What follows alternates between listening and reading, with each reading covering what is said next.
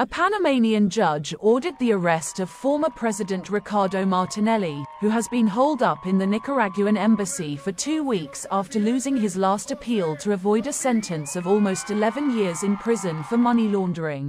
Judge Balosha Martinez ordered the preventive detention of a former president of the republic within the process followed by the crime against the economic order, in the so-called new business case, the judiciary indicated in a statement.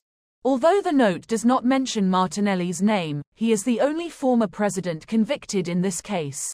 Judge Martinez also argued that there is a risk of flight evidenced by the conduct of the convicted person, who entered the Nicaraguan embassy in Panama on February 7, where he requested political asylum, immediately granted by the government of Daniel Ortega.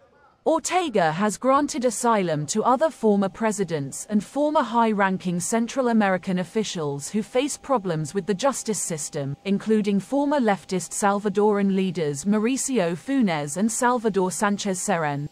The sentence was confirmed in October by an appeals court. The former president and owner of a supermarket chain subsequently filed multiple appeals, but lost the last one before the Supreme Court on February 2. The next day he launched his electoral campaign, but later entered the Nicaraguan embassy. Ortega granted him asylum, alleging that he is persecuted for political reasons and his life is at imminent risk. However, the Panamanian government denied giving him safe passage to travel to Nicaragua. Martinelli was prohibited from leaving the country due to his judicial proceedings. Martinelli insists on his innocence, and at the Nicaraguan legation he has received visits from family and political allies.